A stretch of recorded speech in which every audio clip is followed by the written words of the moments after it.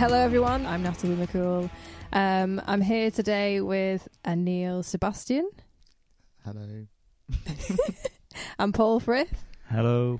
You can sound a bit more enthusiastic than that. Great. So I'll just do a quick intro. Myself, Paul, and Anil met in during a songwriting camp in LA, and it was kind of like a UK mission to take UK songwriters over to America to work with US writers as kind of like a trade mission on both sides. So we met during this camp, and it was a 4-day camp? It felt longer, but I think It it was 4. Yeah, I think it was only 4. Yeah, a 4-day camp in Hollywood, writing in various studios with some really cool people, and that's how we met, and we're here today, and it's super awesome. So I just want to intro Anil, so can you tell us a bit more about yourself, please? I am Anil, and I sing and I write songs, and I run a choir, founded and run a choir called London Contemporary Voices, which is based in London. Awesome. And who have you worked with? You worked with some big names, please tell Yeah, us. with the choir, U2, Imogen Heap, Sam Smith, Laura Envilla, lots of people. Awesome. Paul, in fact. Yeah, the As well. CNI. Yeah, the CNI. Cool. Hi, Paul. Hello. Can you please tell us a bit about yourself? Well.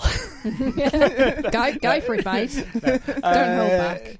My name's Paul. I am a composer, songwriter, producer.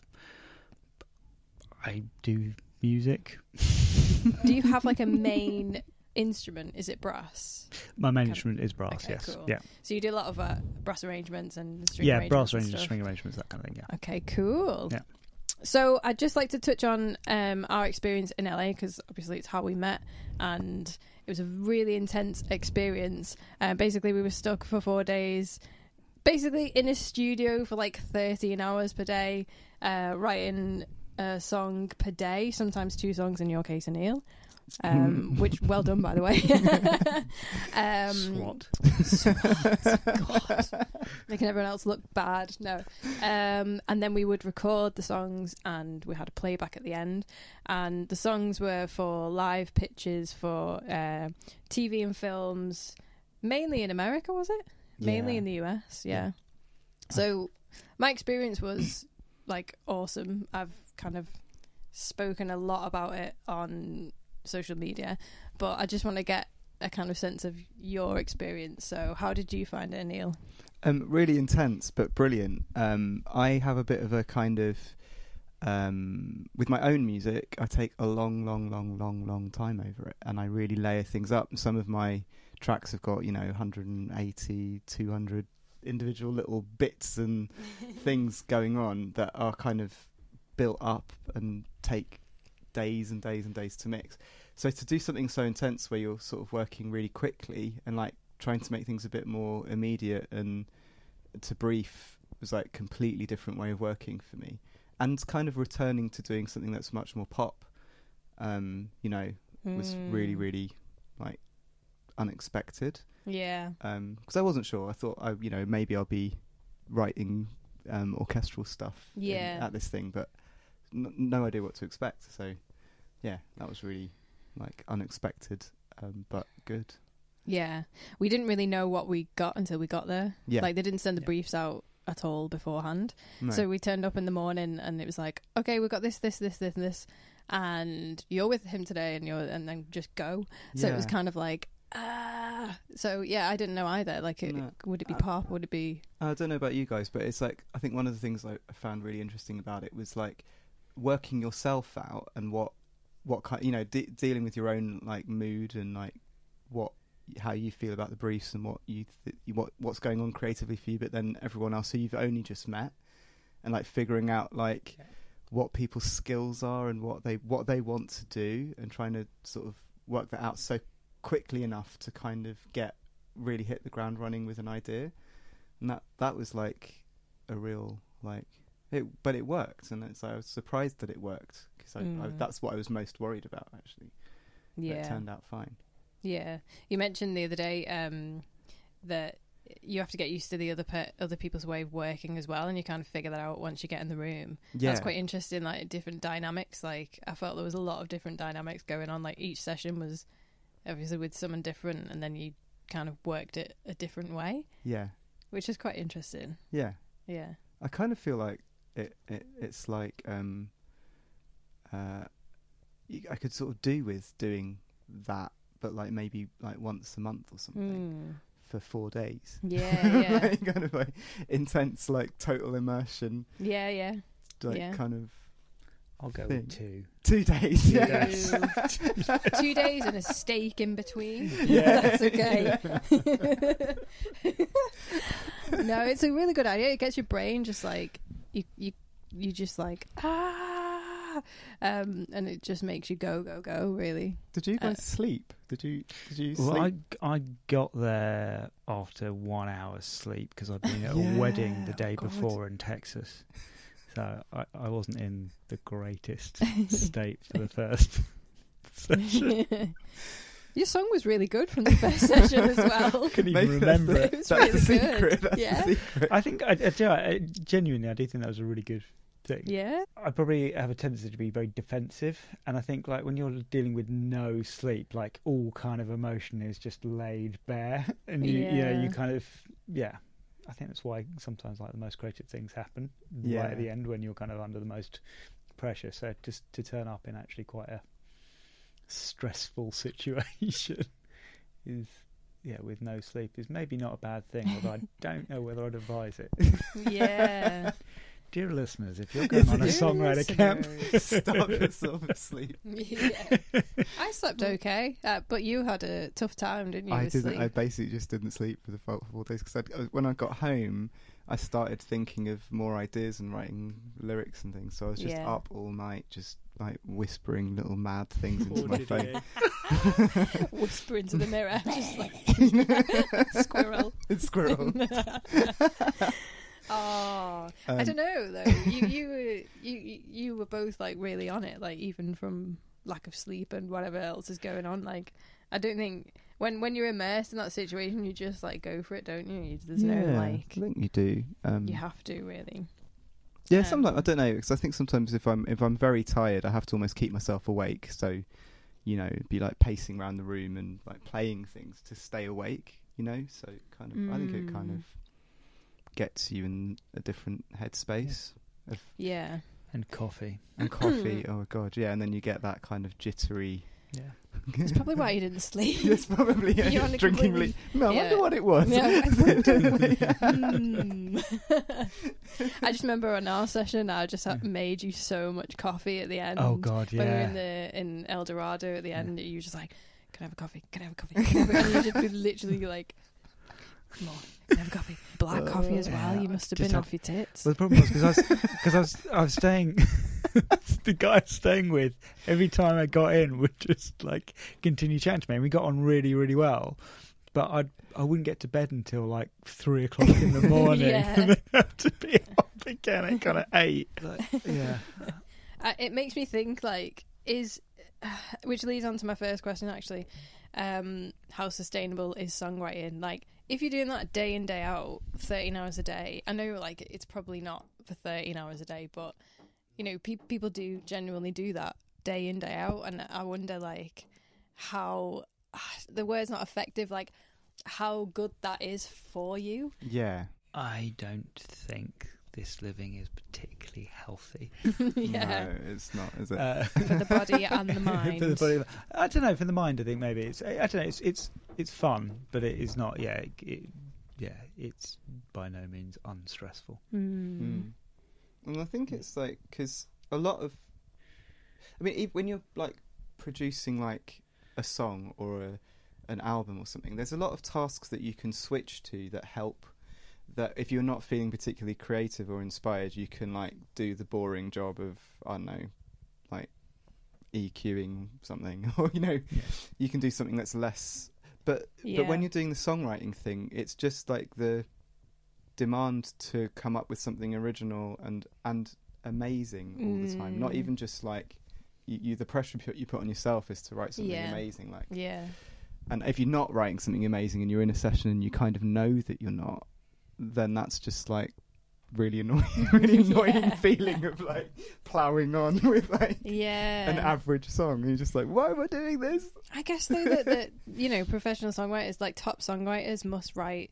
They just write so many songs, and you know, not all of them are amazing, but it's like the level of productivity and the like routines that they go through. Like, I think routine is really important, like in any self-employed job, especially music, because sometimes you're working from home and you've got other distractions, and you're just like, it's really important having that like routine. Okay, 10 a.m. till 3, I'm going to start on this idea, and then blah blah blah. Like, you know, I think I kind of always dismissed that way of thinking, like, completely, and I'm really bad at it. I'm very undisciplined and a bit of a mess, really. But like, I think it kind of, I've started to realise that you can actually work in a more structured way, and you can actually do that, and you do actually then get things done. I don't think it ever really fully occurred to me until like last sort of few years that you can actually like decide to start at a particular time and finish at a particular time. I do it all the time, like, and it's easier for me to work from later till later. If you're working in creative industries, you make your own hours. But as long as you work like a productive day, it doesn't matter when you start and when you finish. I don't know. Is it the same for you? Like, do you like to start early or? No, I don't. No, I tend to start later when I can. Why did we do 10 a.m.? Well, I didn't do that. I came in 11. Sorry. Yeah. I'm so sorry for being late. Oh, just trying to get trying to get out the trying to get the most out of a day. But yeah, if it's just me, I tend to, again, I can kind of work all through the night. Yeah, I definitely I'm definitely more a night owl. Yeah. I like working at night. I find that at night one of the best things about it is that no one else is awake, which I love, like, so that you kind of have this sense of like freedom from the like hum of everyone else's like life, you know, so you know your emails aren't going off and your social media's not going off, and it's just peace. So that's something I do. So on my computer, I think between, because I couldn't turn it fully off. There's no way on your computer to completely turn it off, and if there is, I'd love to know, but I couldn't find one. So there's between 11:59 and 12 o'clock is the one time where my laptop can kind of give me any messages to tell me stuff's going on, and then I quite often just turn my phone off, and I'm down in a basement. So I have no. In your soundproof basement with no reception. With no reception. It's beautiful. But yeah, but I really enjoy that. And you know, a couple of years ago, when I was doing the biggest thing I'd done, which was writing the symphony, I would take on a Friday, every Friday, I would book it out, and I wouldn't allow any sessions, and I had an outdoor office and everything. So no one would contact me on that day, and it's just like it was a block booking, and it really. And that was interesting because there were kind of days where you'd go in and you'd be like, I cannot write, I cannot figure out what I'm doing. And so you would just start pumping out whatever, like whatever kind of shit and crap, and just like, here it is, and then you kind of sift through it, because I think effectively all creativity is its choices. So you suddenly become in control of the choices. So you go, okay, I'm going to put down random stuff, and then I'm going to start choosing which bits of that I like and putting it together, and then suddenly that starts formulating an idea, and you can start working on that, and then you realise that I don't just need to wait around until I'm inspired. I can start seeding stuff and see what comes out of it. And actually, I think one of my favourite things I've ever written has come out of that experience of actually really hard grafting it. But, that makes a lot of sense. I read an article not that long ago that was that was actually based on an experiment where one group of people, they were learning pottery, and it was about creativity and like how you develop most quickly. So I'm trying. Quickest. I'll edit that out. One group had to just make as much as they could, as many pieces as they could in a day. And the other group had to kind of make the masterpiece. They had to like read all the information as to how to create the thing, and then go and make it and try and get it perfect. And obviously the group that just made loads and loads of stuff they're the ones that got better quicker because they learned through, you know, the failures of what they were doing. But they also had the peer mentoring of everyone else around them to look at and kind of talk about the experience of making it. And their anxiety about making stuff just went really to zero because it just doesn't then become a problem anymore. I agree. Like I always think when you think about songwriting, it's like this some magical fairy thing. Like it's like you can't predict, and you can't predict whether you're gonna write a good song or just come up with something mediocre. Like it just depends on, you know, what comes out on the day. But you know, there are like certain practices, and if you do it a lot, then of course you're going to be better at being productive and coming up with ideas. And you know, some of those ideas might be good, but you know, if your practice, it's like being a master at something, you have to put in like, how many hours is it? Like, I don't know, like 20,000 hours to be like a master. Oh, the 10,000 hours. 10,000 hours to be a master of an instrument, or you know, a master of, you know, I don't know, any practiced thing. So I guess songwriting is part of that as well. Yeah, that makes sense. It's kind of half magic, half practiced graft, I guess. Yeah, but I think that's the thing, because for me, I think it's all you're doing is you are increasing the quickness with which you can make a choice. So, because that's all it is. You're writing a song. It's like, here's a melody, here's a harmony. Which do I prefer, this melody or this melody? Do I want to go up here or down? And I think at a certain point you get fast enough that you stop even being aware that you're making those decisions, but you are constantly making them. And so it's just about always being in control of that choice with which you can make a choice. So. Because that's all it is. You're writing a song. It's like, here's a melody, here's a harmony. Which do I prefer, this melody or this melody? Do I want to go up here or down? And I think at a certain point you get fast enough that you stop even being aware that you're making those decisions, but you are constantly making them. And so it's just about always being in control of that choice. It's mental. Like you can do that with something creative. Like you obviously can. I think a lot of people suffer from that kind of choice paralysis thing of like, I don't know which. You get really bogged down in choices because you think that if you do it the wrong way, then you're going to be what you're doing is then doomed in some way. So even things like choosing a preset sound to get going with on an organ, you might just be sitting there for hours just going, I don't know, maybe this one. Yeah. But actually, you don't. You know, can just.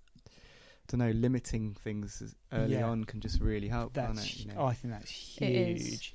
For me, I remember I had this moment where I felt like the computer was controlling me because of so many kind of things. Yeah. And so I set myself a whole bunch of rules, like you can only use this particular kind of sound, or you can only use this. Makes sense. And then you try and work out the best way in order to get you have in your head, I want this sound.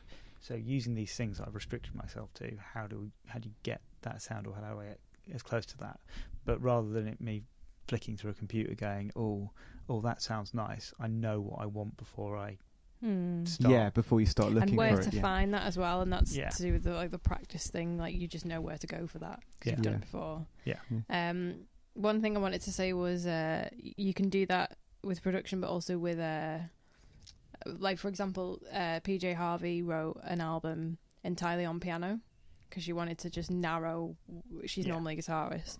She wanted to just like narrow what she was doing into like one instrument that she's not really, 100% familiar with, and that's a really interesting way of looking at writing as well. I think. Yeah, just like something that's new to you. And that you have, because I think I'm not really very good on piano at all, and what I find is I just sort of sit there and find shapes that I like, and when it becomes more visual like that, it's like, oh, that feels like a nice shape, and it looks nice, and it also sounds nice, and then kind of moving shapes around until I find something that's good without having the automatic thing that I'd have if I picked up the guitar, which is like, I already know what the possibilities are for the next thing, and I know them in my head, which can be really useful, but can also just be like really annoying. you get happy accidents, don't you? That way. Yeah. Oh, definitely. And I think anything that breaks your normal patterns is a really healthy thing. Yeah. Because otherwise you spiral down into just mediocrity. Yeah. And I think like the LA thing, that was, I think part of what was amazing about that was you're suddenly forced to, and I'm not really used to collaborating, so you're kind of suddenly working with a whole bunch of other people who've got their own ideas and their own ways of doing things, and that's brilliant, because it's just like, okay, this is all fresh input into and I think as long as you never kind of take the attitude of something is right or something is wrong, and I think that's the most freeing thing I ever kind of figured out. It was like, okay, like all of these things are right. Then you can suddenly just work with anything, take mistakes, own them. Because if you think about it, like what people's perception of right is just within a particular genre or style or sound. So when you start to break that, you come up with effectively new genres and like cross genres and new things, and that surely that is the desired outcome of making music, like something that's not expected. Do you have any practices for writing songs that you like to go for, say if you're in a session or if you're just by yourself? Is there one thing that you start to do when you're to kick off the creative process, either of you? There's a few things actually. And that's the thing, I think it's keeping it moving, isn't it? So I think I would never say I do it one way only. It would be more like kind of sometimes different things work on different days or different moods.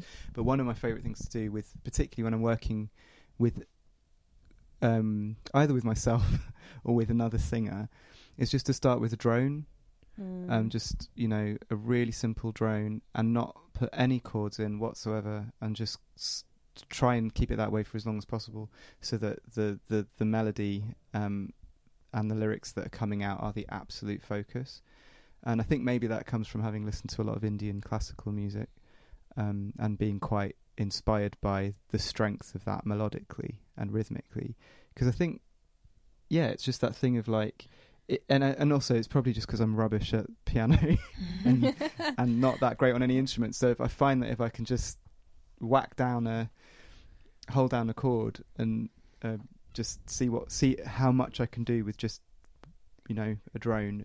I've got a bunch of toothbrush songs, and it's because it's like toothbrush songs. What is this toothbrush song? Because I've got an electric toothbrush, and you're there, and it just it hums, and I just start humming along with it, and just start making. I love that. Okay, that's a great question. Good. That's really good. Yeah, what is the weirdest inspiration that you've had? Can I start with mine? Mine was actually my mum was downstairs on the internet, which is hilarious in itself to watch. But she was watching a trailer for Liverpool Sound City, which is a festival we have in Liverpool, and some of the band's feedback, and I heard it from upstairs, and it was like almost like a chord progression, but in this guitar feedback, like completely not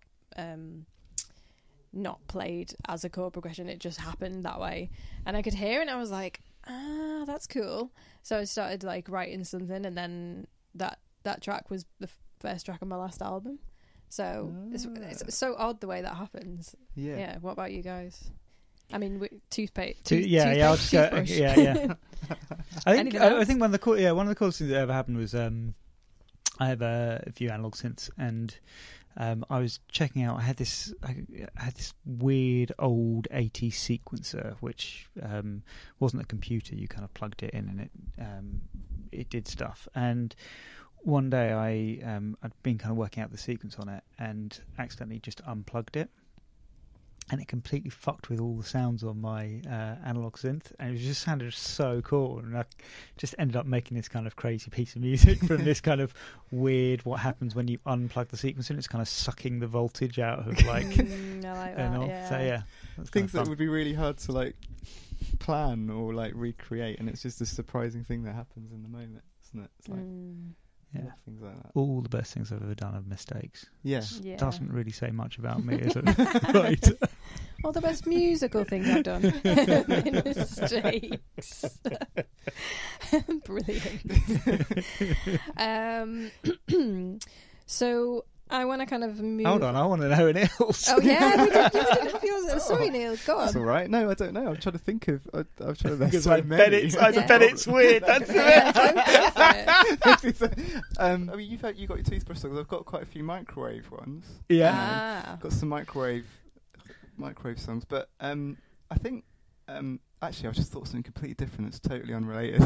Because I was thinking there was one song that had the sound of a flushing toilet in it. Great. But it reminded me that I worked with this amazing, really musical guy in a previous job of mine who was autistic, and he had a extreme phobia of the sound of flushing toilets. Okay. And he used to have to listen to Bob Marley on his, specifically Bob Marley on his headphones in order to, like, when he went into the toilet to... Why Bob Marley? I don't know, just sort of kept him calm during that. And it used to get so anxious, he used to have to actually do a hit and run on the, like, flush and run. That's got nothing to do with the question. No, that's a great little story. Who's your favourite artist, Anil? You know, if it's a particular lyric or even a backing vocal, like one of my favourite songs is Lionel Richie, All Night Long. And you know why? It's that backing vocal that goes, all night, and then it moves up, all night. And that's my favourite part in any song. So, anything like that. That's the sound of my brain just freaking out at this question. All right, because the thing is, so one thing I'll say about this before I give any proper answer is that I almost think that I've started to understand it from the inside more, having worked with so many people, that when we say artist, we mean like a kind of world of people. Yeah. And like, so when I say like my favourite artist is X, or this is my top 10, I don't mean necessarily that individual. I mean the whole world of people around as well. And so, you know, I would have in my top 10 Björk and Portishead. Yeah. And I'd have Jeff Buckley in there. Been discussing him today. Oh yeah, we've been trying to play Grace. I'm singing it and everything. Yeah. Haven't played it for a long time. Brilliant. Jeff Buckley is one of my favourite artists. Yeah. It's interesting you said like the world of people, because that, like, I'm on this workshop at the minute and there's some French people on it, and they have a similar saying in English. They say your musical universe, and I think that's a great way of putting it, like that universe. Yeah, and you could have a few different universes. Yeah, but exactly, it's like a collection of exactly. And I think it's part of being an amazing artist is creating that universe, and some people are just exceptionally good at that, you know, and pulling together people that you just would not expect to be, you know, like pulling together people from completely different worlds, and this sort of a beautiful collision of things. And you know, on that album, on Grace, you know, having a Benjamin Britten piece in the middle of it, I mean, it's completely unexpected and actually really a really strange thing to do if you think about it, but brilliant. And it's things like that, like kind of worlds colliding, that I really love. Yeah. It's his voice lends itself really well to it, so I suppose like it just suits his universe. That song suits his universe, I guess. So okay, I'll name some artists as well. Oh my goodness, I can't remember. Tom Waits. Tom Waits, and I remember first getting into him. I met a couple at a New Year's Eve party. And I started talking about clarinet, and they're like, "Oh, have you ever heard Tom Waits?" Because I was saying I really wanted to use some kind of clarinet in the new stuff I was writing. And I was like, "Oh, I mean, I know the name, but I didn't know him."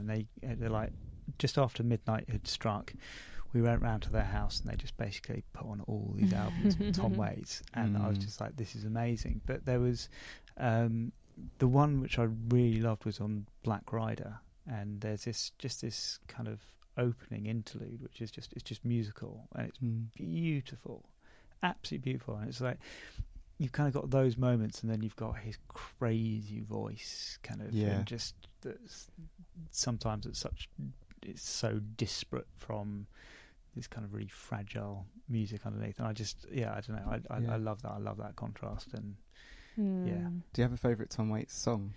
No. I find that. Because that's difficult with him, isn't it? Because he's not that kind of artist. It's not like each album is like a world in itself, isn't it? It's hard to kind of think of them as individual songs. I find I don't think of it like that. And then I think, like I was saying earlier, like the Cure have been like one of my favourite bands since I was like a kid. I've just always loved them. Yeah. And loads of bands that have dropped off of my list. You know, there's kind of you love them when you first hear them, and then you kind of you grow out of them and all this kind of stuff. And then that band, for whatever reason, have just been consistently there life. The whole time. Yeah. But I think that's the thing that's difficult about the question, isn't it? Because you do have those songs as well that I get addicted to, and I can't stop listening to them, and all I want to listen to is that song.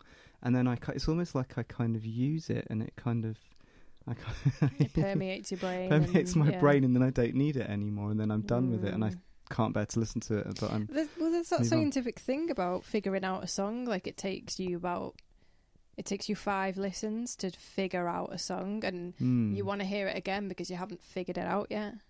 Right. Yeah, there's a whole book on that. I think it's Nick Hornby. Yeah, that's interesting. Yeah, because I think there's a couple of songs like, so I think Jolene by Dolly Parton is really interesting because it's got this like the rhythm of it is quite odd if you write it down, and then also Hey Ya by Outkast has got that bar of 2 in it, you know, the claps are, and it always sort of fascinates me, that song, because I've like covered it before, and if you sing it, everybody knows it, everyone gets really excited about it, you know, wherever you play it, everyone's like, oh my god, it's this song. And then when it gets to that bit, they don't know what to do because they can't figure it out, because but they know it, but it doesn't make sense.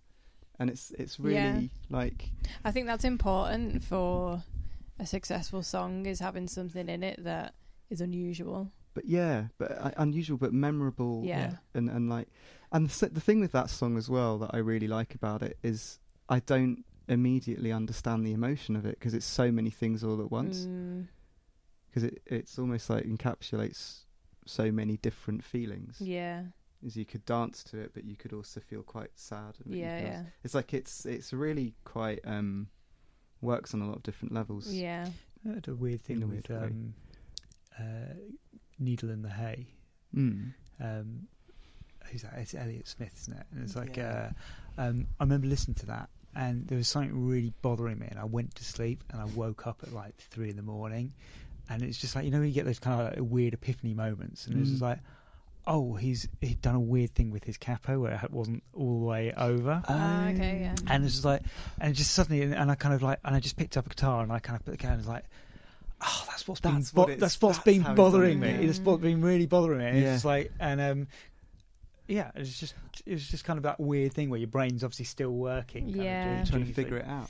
There's a new capo that I saw. It went round on social media that does just that. It kind of only does. They're kind of like banjo capos. So you can get them on. You probably see. I've got a bunch over there, but some of mine I notch out holes and all over the place. So you that's just great. So you just literally you can have a drone string like in the middle that's of a different key, but then you can just still play it. Yeah, that's good. I shouldn't give away my secrets. Oh, don't put this out. Thanks for that, Paul. Using that on my next album. Thanks for that. Yeah.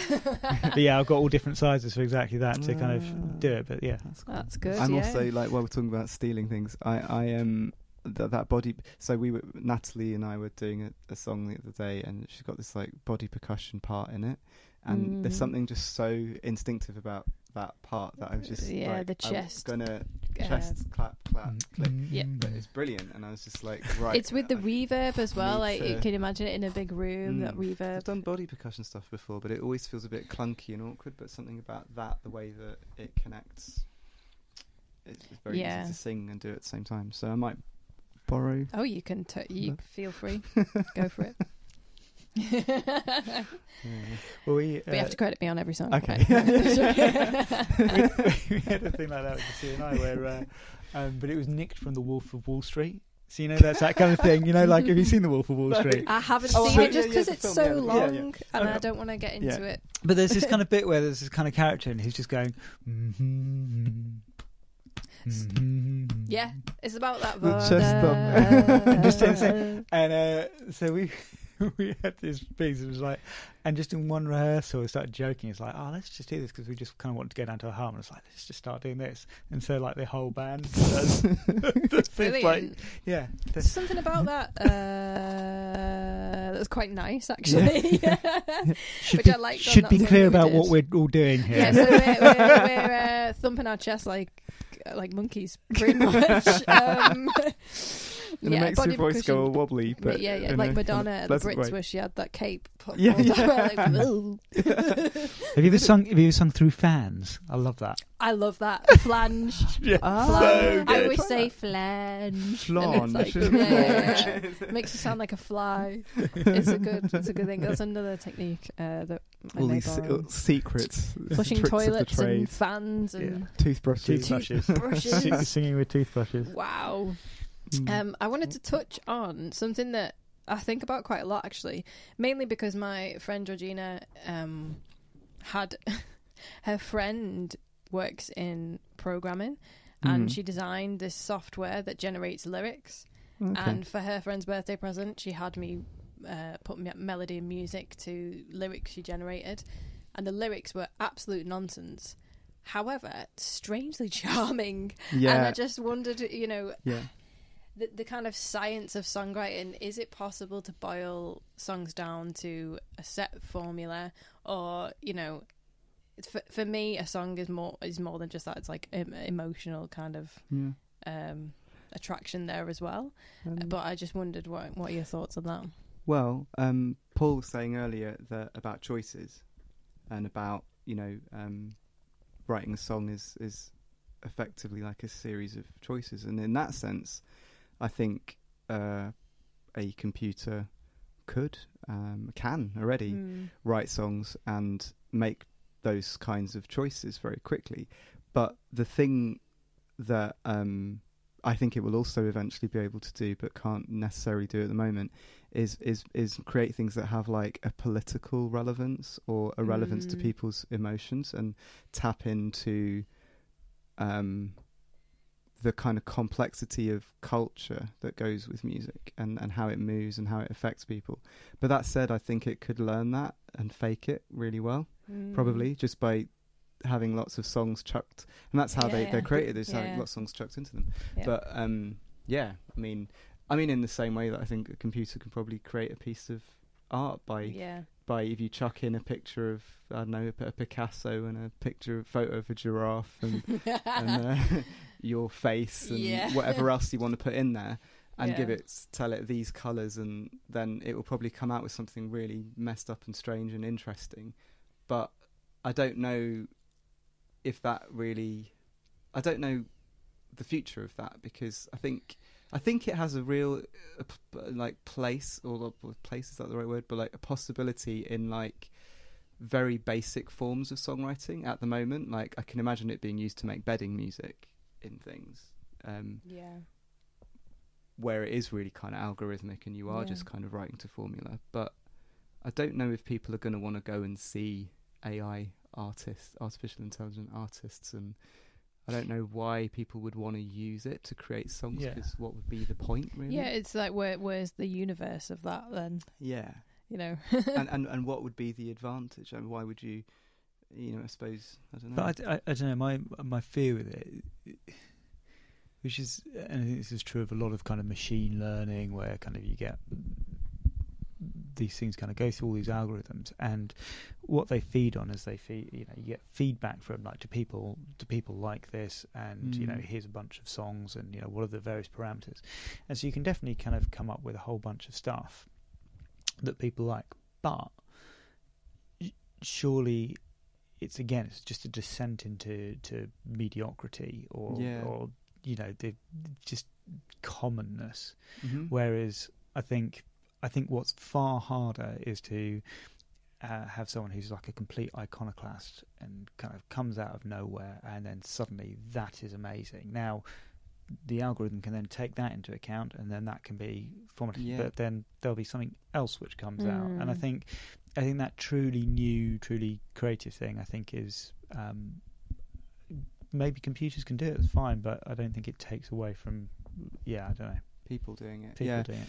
And I think that kind of newness and originality, it might well be that like computers can do that in the future, but at the moment I don't think they can. I think it's more like they can, like you say, like reassemble and I think one of the things that about the mediocrity thing that you're saying is like it's almost like an echo chamber, because if you take in like if you stick in to this algorithm like Beatles and Rolling Stones and I don't know, big massive famous songs, it will come out with like some like Frankenstein version of them, and it will be really good probably, like in a lot of ways, and the lyrics will be all like strange, quite charming, quite odd. But it won't necessarily be it won't be original or interesting or new. It'll be interesting because it's like it might have an odd character to it that you'd only get from like a strange machine, you know, pretending to be human. Steve Jobs has had a word with someone in some department, come up with the Frankenstein machine. But it's a wider thing, because I think the whole journey with artificial intelligence and in music and creativity, like there's a lot of talk at the moment about the kind of work that will remain if a lot of work gets automated, but it kind of brings you back round to this idea of, well, what are we doing and why, you know, and like, what's the... I think another thing with that is like, if everything's about, okay, we're making something that everyone likes. Yeah. I don't want to make something that everyone likes. No. It's not actually not my remit. I think the only important thing is that you like it. Yeah, exactly. Yeah, no, absolutely. Yeah. If you like it, that's fine. Yeah. Like, for, you know, the artists I listen to and the songs that I like are very personal thing, like about something really personal, and there's a story behind why they wrote it, and I love like hearing about all that. And, you know, I don't think computer generated music will ever have that. Yeah, the intention, that's like you say, like the intention is missing, and like the story around it and the culture of it and how it connects with everything else.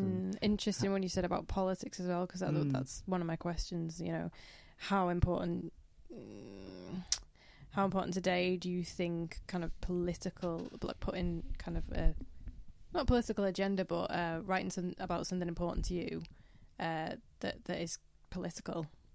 I think music's become quite apolitical, like in probably the last decade, I'd say, in a lot of ways, because it's become quite difficult for artists to feel free enough and to have the permission from, I don't know, because there's so much commercial sponsorship and so much, there's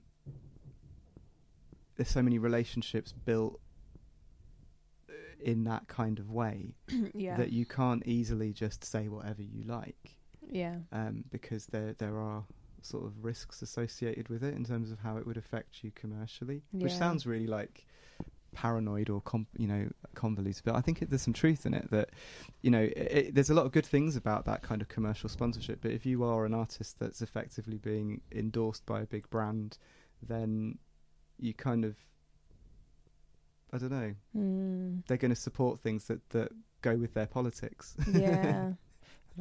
For me, I think it's more, I don't ever write anything particularly political, or even political at all, actually, but it's about storytelling. So, and I think that's far more helpful, because I think the minute you go down, okay, well, I'm going to talk about, I don't know, Brexit or whatever it happens to be, there's already division. Kind of people already they've made their allegiances. Whereas if I can tell a story, or I can kind of come across, like you can express an idea through stories, and quite what I used to do years ago when in my a lot of the songs I wrote, they would be stories that people knew already, but you would take some person in that from that story, and you'd kind of show the story from their point of view to give it a totally different twist. You just do it in, you know, kind of.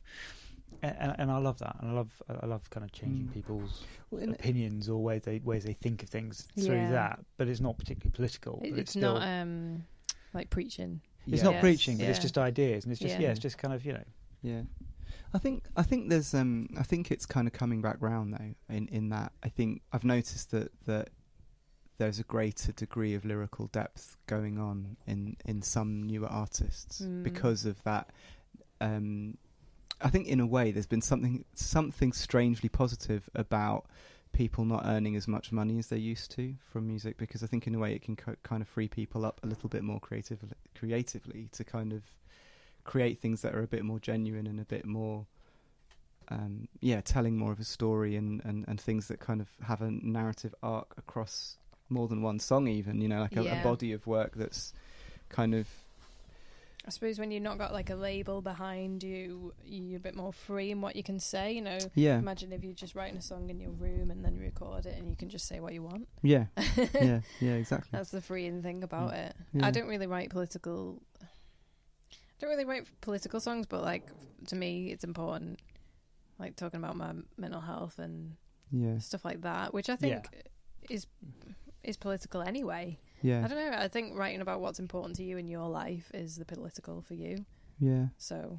No, I think that makes sense. And I think like things like writing your songs about your experiences and about stories that you want to tell, and then the dialogue around the songs and you as an artist is again a different thing, and that can provide context for the songs that you're writing, but also have a kind of a way of connecting with other people, and there is something political about that, and you know, getting your message across and making, and I think also being part of a movement that encourages things that you value, you know, like talking about mental health, like women in music, like you know, gender equality and things like that, you know.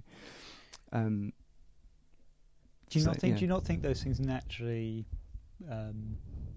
appear in your music anyway? I Probably, think unless you're really cynical and you go, okay, I'm going to go and write a piece of music because I want it to be on Radio 1 or whatever it happens to be.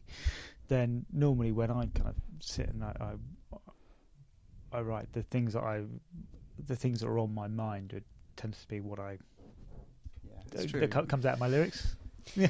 Another interesting thing about LA that I always think of is that everyone was so concerned at the beginning and trying to write to the pitches and really like certainly I was, I'm not sure about you guys, but I was like really worried, like, okay, it's got to be good, and I've got to do this, and I've got to write to the pitch, and you know, and then by like the fourth day, when we got all that out of the way and out of your system, and you settled down a little bit and started to chill out, like I just enjoyed it. I did enjoy myself, but you know, I felt a bit more. Yeah. Day 3 and 4, I definitely was like, just let go. Just let go a little bit. That's fine. You just let go and actually wrote stuff for you that you would listen to like in your own time anyway. Tried to, if George would let us have the piano. If George would let you have the piano. One of the most it still amazes me, that guy. Do you know about this? No. You do, because you were there. It was like George. George was the guy on the door, like the receptionist, who was like at that studio. Oh, George! Oh my god! Yeah. George, he wouldn't let us. Is that his name? I can't George, remember. Yeah. His name is emblazoned in my brain. Was he doing it for your own good? Was he? No. Was he restricting your choices to help you? The most unhelpful studio engineer ever. Yeah. Yeah, the engineer was lovely when it came in. I'm afraid we can't do that. Just do it. Okay. Everything. It was just. You mean you want to use the piano? It was literally. Why? Why do you want to use it? Why didn't you use this horrible thing? Why don't you just use your thumbs? You're a musician. You can use No, anything. no. Remember, all you need is a toothbrush For a bit of background information, Paul and I did a session at one of the studios, and the receptionist was unhelpful, to say the least. Yeah. He might be a cool guy outside of the studio, but he probably shouldn't have been working in a kind of customer service role. Let's put it that way. But we overcame it, and we wrote a good song, and it was all good. But that's the story behind that one. Yeah. Thanks for bringing that up. That's all right. I blocked his name out. I blocked him out of my brain. Well, see, I've been focused on that. He's been, You need to write a song. Yeah, I've been writing songs. I've been writing so many songs about George. Whole album. Kill George. Curious George. Piano album. Piano album about George. One of them, which would Curious be like George. the silence of the recording of the room, but with no piano being played. Yeah, I The remember. sound of the waiting piano. Yeah, waiting just to be resonance. I remember asking, that guitar didn't work that I was using. Yeah. And I remember I said it to him and he just went...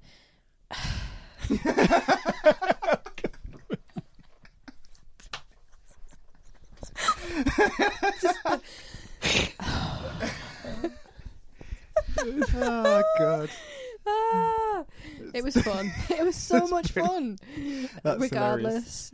Yeah, That's I think that was the bagel. I think one of the most time helpful at that conversations I had about like the writing thing, about lyrics, was about like, because I got really stressed out about that, like kind of things being very conceptual, because most of the stuff I've been writing was all about like, physics and AI and time and all the, and you've been writing all this stuff about mathematicians, right?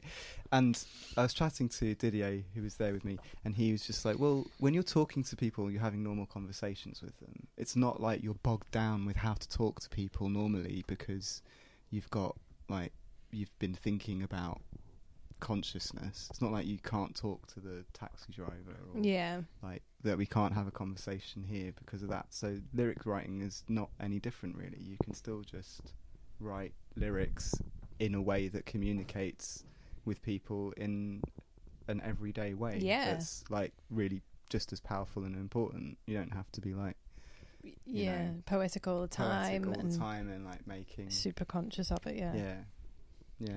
Yeah, I guess they always say, when you're struggling to express truly how you feel in a song, or like get a chorus line that works, it's like whatever it is, just say it in the plainest terms, exactly what the song is about or what you want, what you mean, and generally that works for me.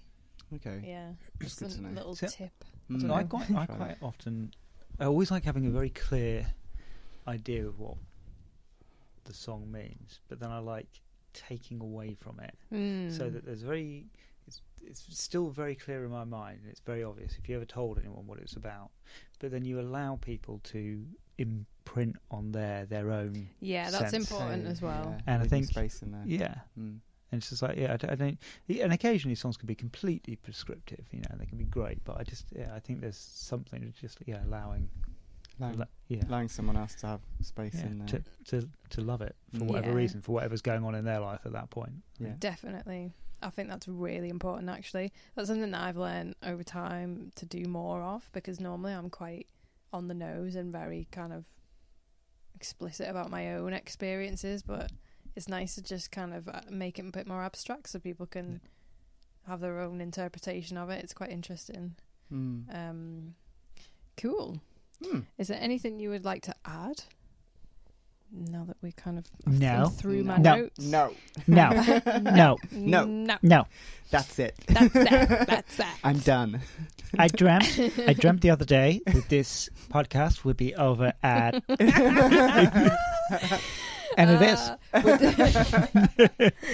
So I just have a couple of stupid questions that I asked every podcast. I hope that's okay. It's not actually a question, it's a stupid game. Okay. Right. So the game is called Mints or Mints. Oh.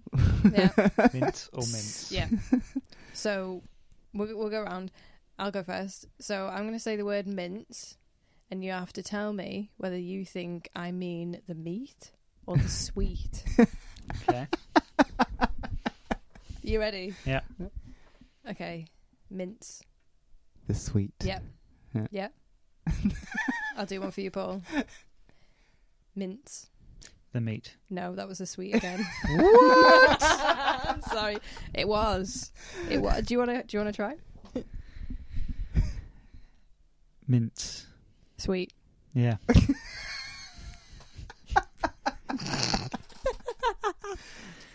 Mince.